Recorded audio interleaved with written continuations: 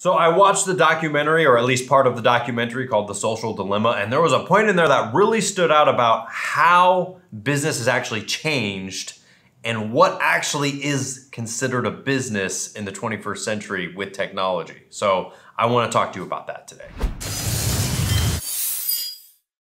Hey everybody, welcome back to the channel. I am Neil Wintereg, and today I want to talk to you about something I thought of the other night watching that documentary called The Social Dilemma, talking about how social media has pretty much destroyed a lot of the way societies and civilizations work.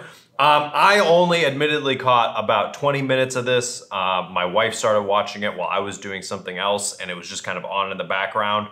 And it is a very interesting documentary that you should probably watch, but very early on in the documentary, there was some interesting points of view that were being talked about. So they brought in some different investors, different people who left social media platforms like Google, Apple, Facebook, etc.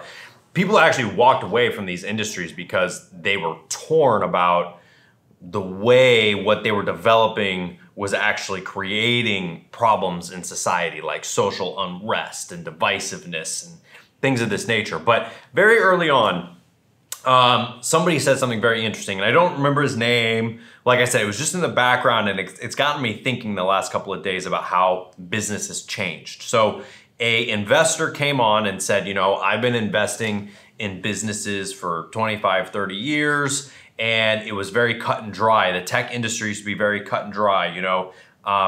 The company manufactures products, software, hardware, whatever it is, sells it off to the people, transitions it over to them, and it's just like a normal business. Like you come in, you pay for a piece of pizza, you get your piece of pizza, you leave. That's how the tech industry was. Hey, I need a computer, I'm gonna buy my computer, I'm gonna go, I want this software, I want this hardware, I buy it, I leave. And he said it was very easy, but now social media has actually changed the definition of business from me paying for a product to the user's attention being paid for.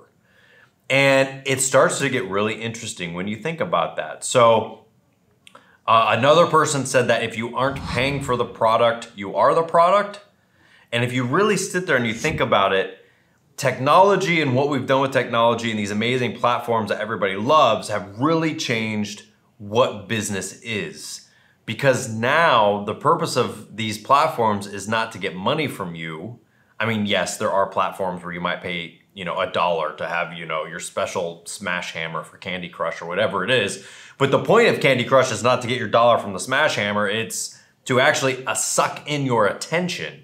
And so what is being sold by Facebook and Twitter and all these people is the amount of time that you can be on the screen using their platform so that they can turn around and sell that to the actual customer, which is the advertisers.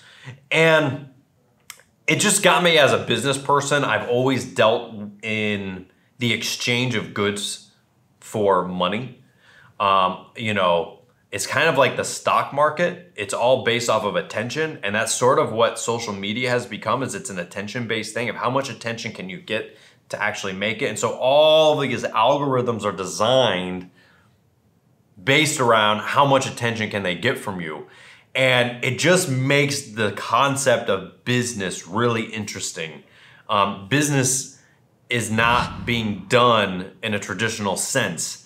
And I just found that really kind of like, I've kind of known that, but actually hearing it said by social media influencers and investors and things like that, of like, yeah, business isn't about exchanging goods, it's about attention.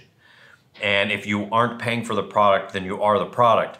Really kind of blew my mind about what the definition of business is right now because of technology. So I thought that that was very unique. I don't agree with that business model, which is probably why I've never been a huge social media person. You know, I have Facebook account and I have Instagram, but it's not like I really use it, or, you know, I post stuff, but I'm not there all the time looking and trying to learn more or whatever. So it's just very interesting to think of how business has changed in the last 5-10 years as a result of trying to not build a product for the person, but build a product to make money through advertising. Very interesting. So I'd love to hear some of your thoughts below about it. There's obviously way more in the documentary. This is just literally the beginning and it's what I heard, but it was what was most interesting to me being a business person of how the definition of what a business is has really changed. So I'd love to hear some of your thoughts about it. I almost feel like this is like something that would be a discussionary, like podcasty type session between different people for a while, but I'd love to hear from you guys and tell me what you've noticed as a change of how business has changed or the definition of business and what the product is has changed as technology has improved. So those are my thoughts. I thought it was pretty interesting. It's a pretty interesting documentary. It's on Netflix. It's called The Social Dilemma, but that was the part that really intrigued me and I'd love to hear from you about it. So I will catch you next time.